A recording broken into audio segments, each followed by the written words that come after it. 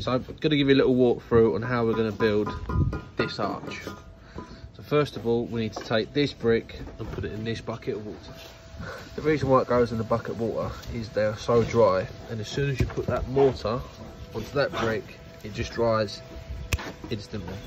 So we're going to soak these bricks in here for about 10 minutes before they get laid, and then we'll show you some more. Bubbles, just want to show you how quickly these dry. Ready? Dry.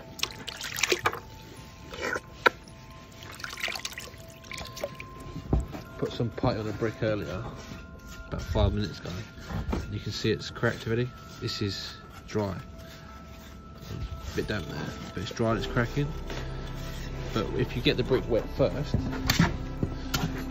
you don't get the cracking. It all filled up like that, and then we just come back and do the jointing around here, any areas down here, and then pointing out, we'll do it all after. Let it dry, sand it down.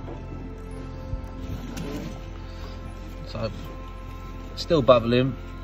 What I want to do, I'm just going to flip this over and get this one really wet, ready to get laid. So now covering the wet brick with the putty. You can see here. This is a 2mm joint, so don't need a lot of gear on there.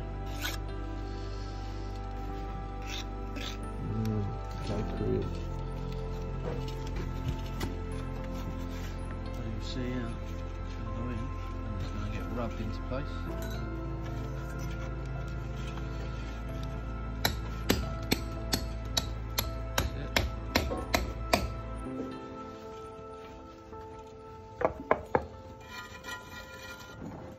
Don't worry about the mess, because what you do is you go back later on and you'll sand it all down, make it look nice and pretty. Something looking a little bit like that. This needs a bit cleaned up again, but yeah.